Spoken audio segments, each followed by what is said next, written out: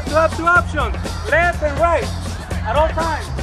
So Kyle comes here. Now you have two options, right? You got that option or that option. Okay, okay. Now, yes, there you go. Slide over. Go, go. This is a 4-corner passing drill. It's played with 4 players on a 10x10 grid.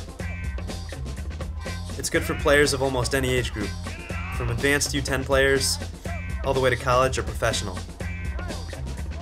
That's a great game for teaching passing, receiving, movement off the ball, decision making, and for the defender, it teaches you how to cut down passing angles. But more than anything else, this drill teaches players without the ball to get square to the player with the ball. Getting square means creating a 90-degree passing angle.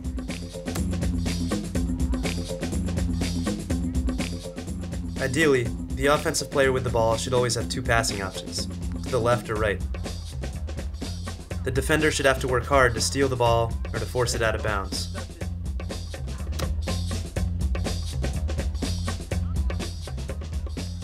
There are 2 ways to play this game that can make it either harder or easier on the defender.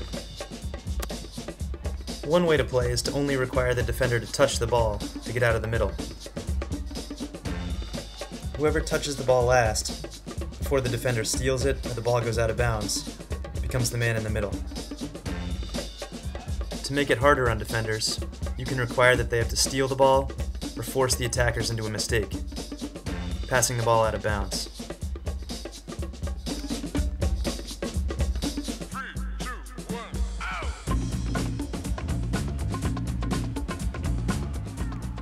As a coach, you want to ensure that players are receiving the ball in corners. This means that players need to work hard off the ball. Players that receive the ball in the middle of the square will have more difficult passing angles. The defender can pick the ball off more easily. It helps to tell players to keep moving and to play the ball quickly.